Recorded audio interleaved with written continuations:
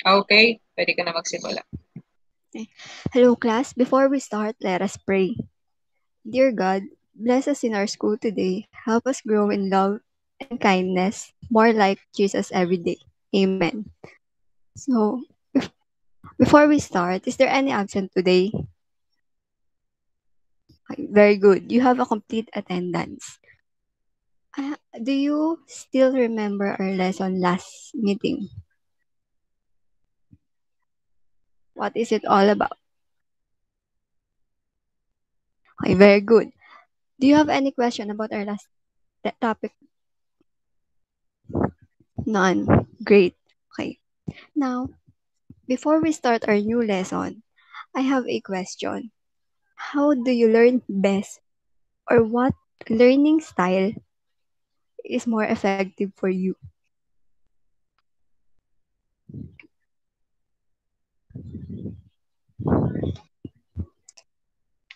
Okay, thank you, class, for your answers.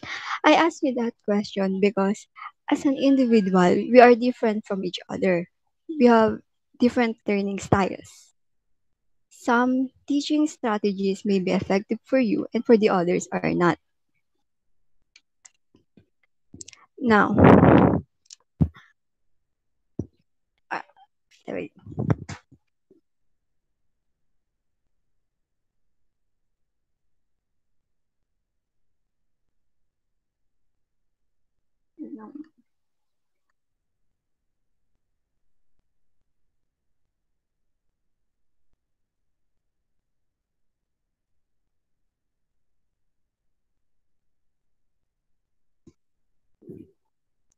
Our lesson for today. Now, let's proceed to our new lesson for today. Our lesson for today is about theories of learning. Ma'am, Yes, do you have question? pwede ulit. Dire-diretso yan. Sige lang, Ano ka ba? huwag kang kabahan. I mean, isipin mo na excite ka. Dire-diretso yan, walang ulit sa demo. Wala pa tayong Kinakabahan. estudyante. Sige, pag kinakabahan ka, you could stop, pero dire-diretso tayo. Okay? Sige, Okay. Hindi ko na ulitin, ma'am. hindi mo na ulitin. Okay.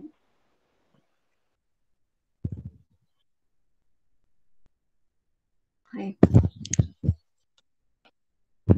Now, let us proceed to our new topic for today. Our topic for today is about learning theory.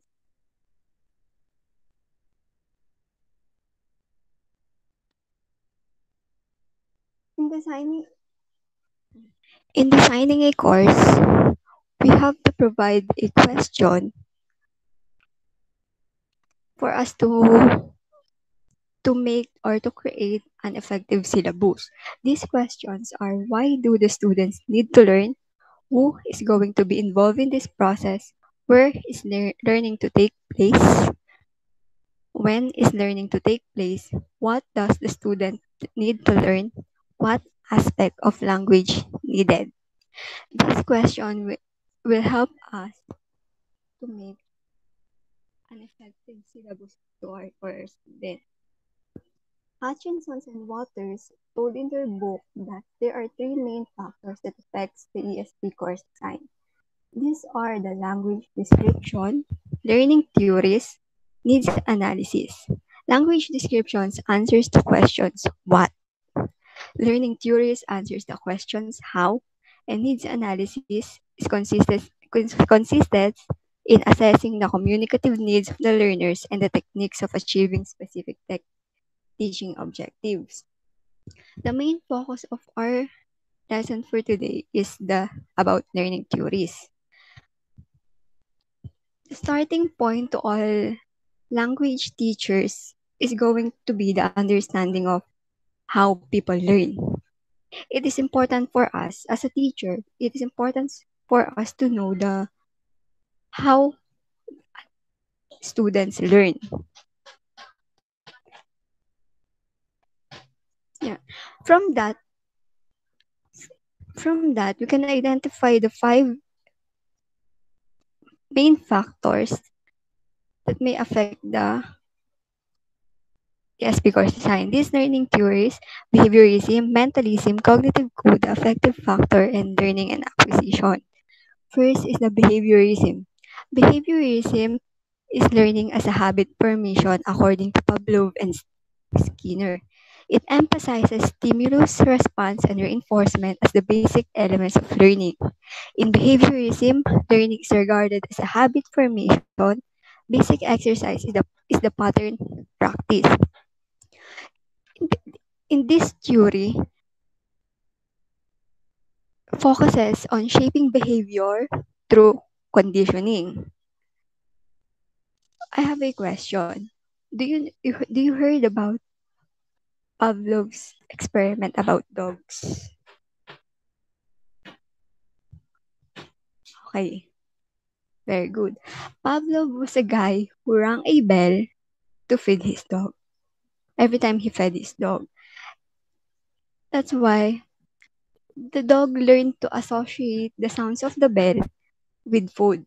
So as a result, the dog salivated every time the bell rang, whether there was a food or not.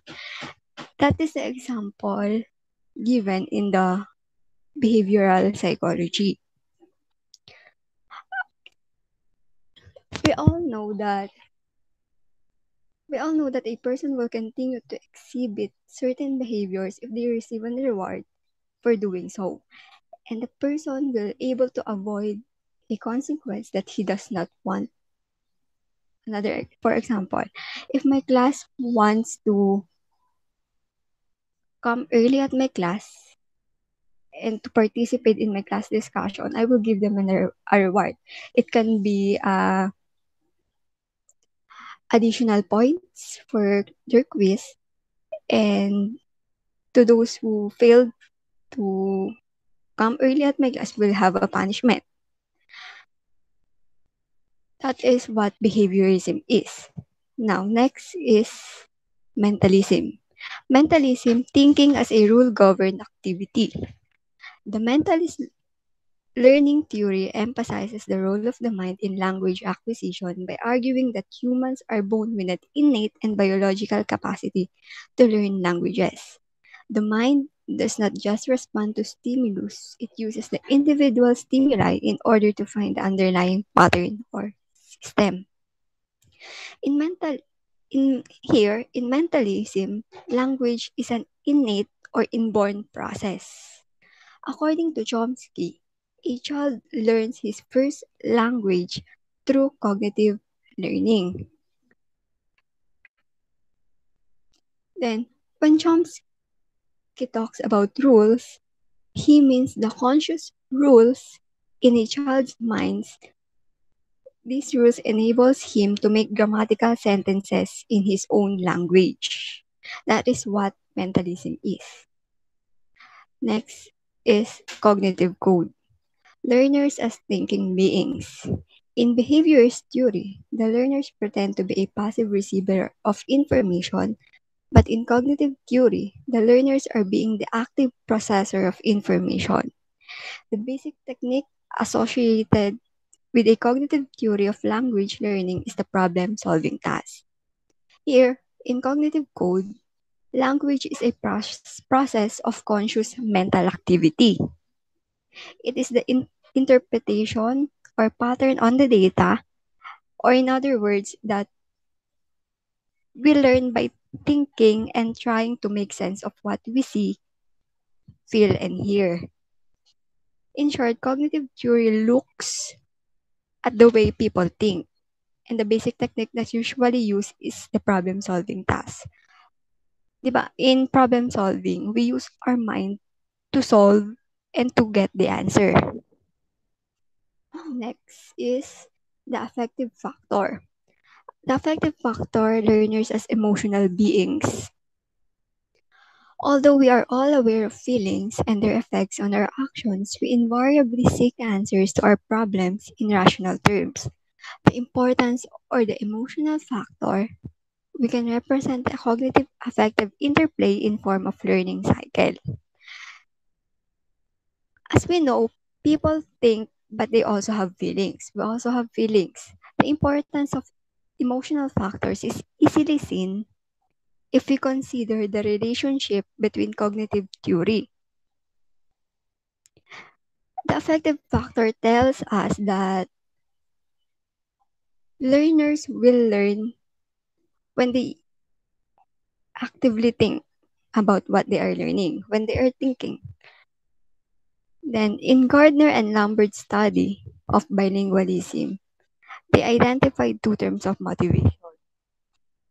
Here are the two forms of motivation: instrumental motivation and integrative motivation. Instrumental motivation, learners are not learning the language because they want to, but because they need to. Instrumental motivation is the reflection of an external needs. In the example, sell things, pass an examination, need to read text. Another example of this is you going to work because you want to earn money. The integrative motivation, desires on the part of the learners to be members of the speech community that uses a particular language. It is an internally generated one rather than externally imposed need. Ito yung kagustuhan naman natin.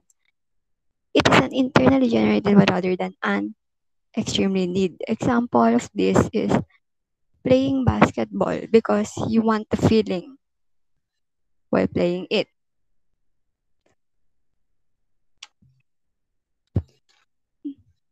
Next, yeah. Here are the positive learning cycle. Learner wants to learn, then learning applies cognitive powers to acquire knowledge. Learning is successful. Learner's competence develops. Increased competence enables learners to learn more easily.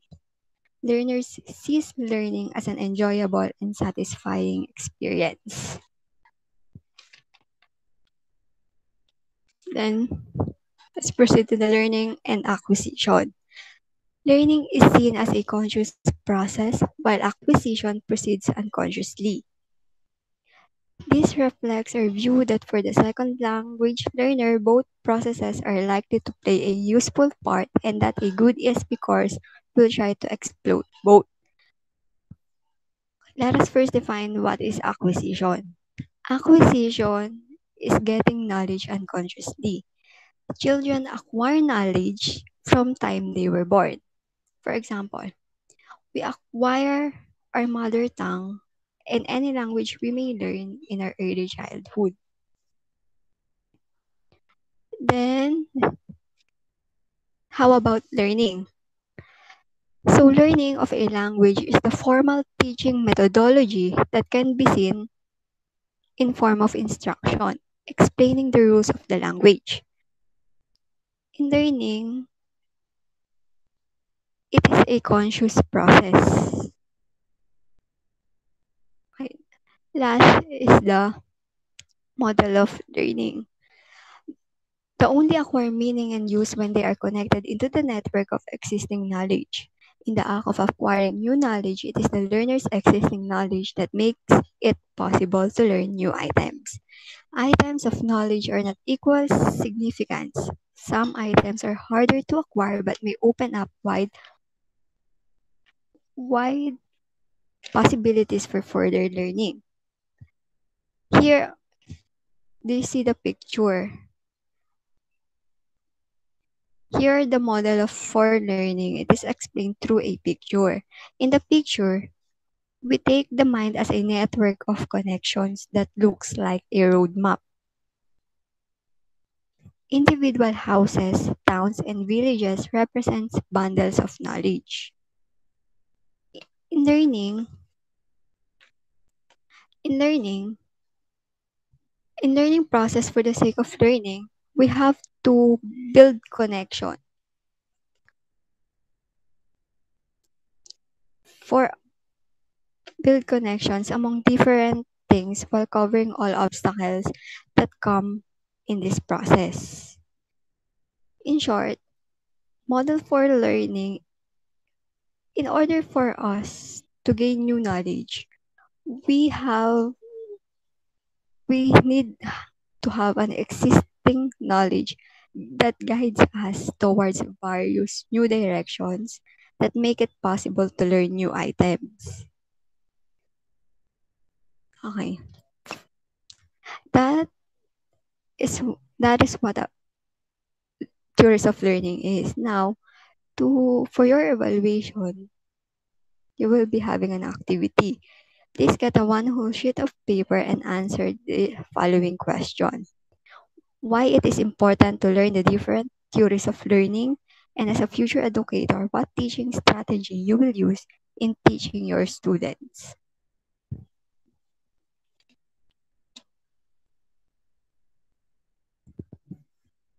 If you're done, please send it to my Gmail account.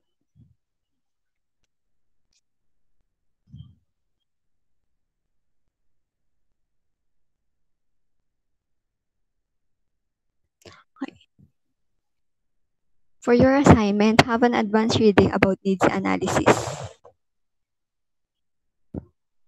Ma'am, I'm not.